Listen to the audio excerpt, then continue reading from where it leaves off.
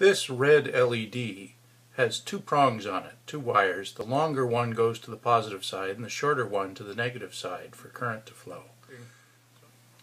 The longer positive leg goes into +5 and the shorter negative leg I'm just putting into this slot here.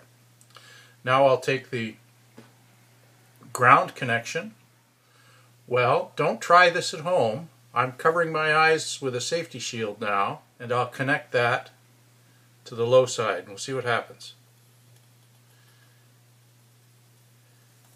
Flashes a little bit and it looks like it's let the smoke out. That LED is never going to work again. You don't want to have this turn black and let the smoke out and destroy the LED. You need to put a current limiting resistor. Let's try again.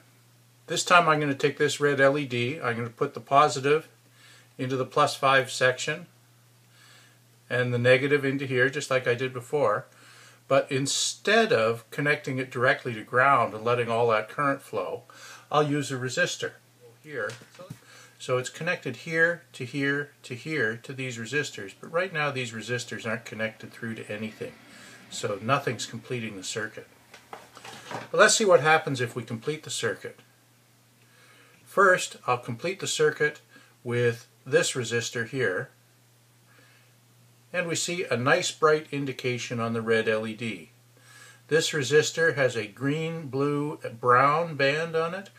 Green means 5, blue means 6, brown means 10. That's a 560 ohm resistor.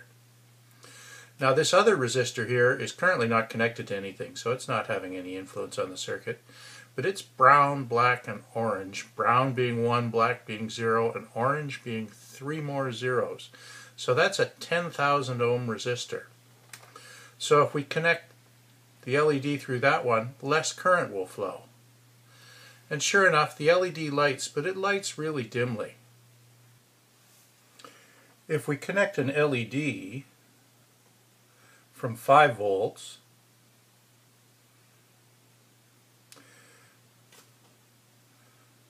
with a current limiting resistor in place down to ground, then the voltage drop from here to here will be whatever the voltage, forward voltage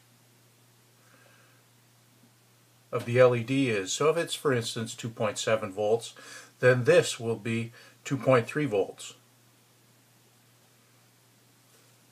And the amount of current that flows in the circuit will depend on the resistance that we have here.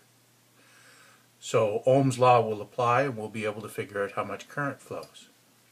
So V equals IR, or I equals V over R. The smaller the resistance, the more current is going to flow. So if we made that resistance 0, like I did in the last instance, then the current would go to infinity, at least by this relationship. But in fact what will happen is the more current that goes through here, the diode starts heating and burning up, and eventually it just breaks. Sometimes with a flash, sometimes with a bang.